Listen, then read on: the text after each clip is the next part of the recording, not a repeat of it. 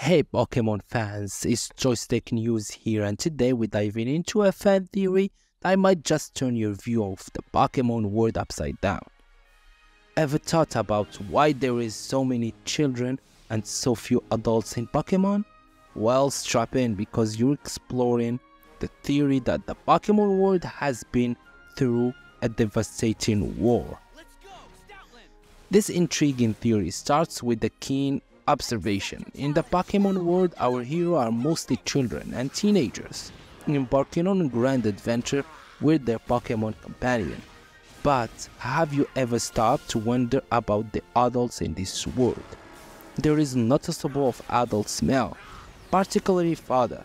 Why is this the case? This peculiar setup has led fans to many theories.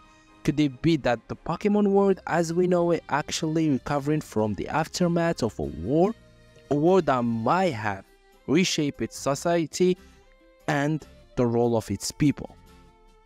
To understand this theory, let's examine the clues inbound with the game.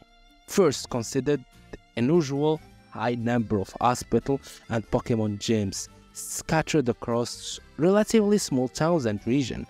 Isn't peculiar for such a peaceful place to have such extensive medical and training facilities? Then there is the intriguing statement from LT Surge, the electric type gym leader, who famously says, "Electric Pokémon saved me during the war." This line isn't just throwaway dialogue, it's a crucial hint.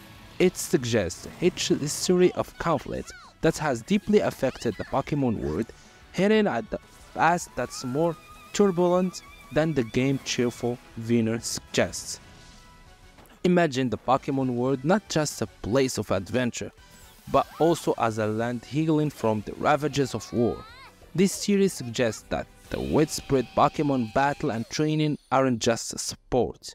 They're parts of a larger effort to rebuild the community and provide a sense of purpose and unity in a recovering world. Consider the role of Gym Leader and the Pokemon League in this context. They could be seen as institutions that emerge to bring people together to foster strength and resilience in a post-conflict society. This darker interpretation paints the Pokemon universe in a new light, adding a layer of depth and complexity to the narrative. It transforms our understanding of the game from a simple adventure to a tale of survival, recovery, and hope. So, what's your take on this Pokemon War Theory?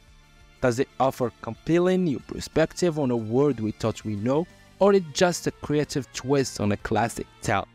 How this change your view of the trainer's journey and their interaction with Pokemon? I'd love to hear your thoughts and interpretation in the comments below. And if this theory has captivated your imagination, smash that like button and don't forget to subscribe for more thoughts-provoking dives into the lore of our favorite games. Until next time, keep your minds open and your Pokeball ready.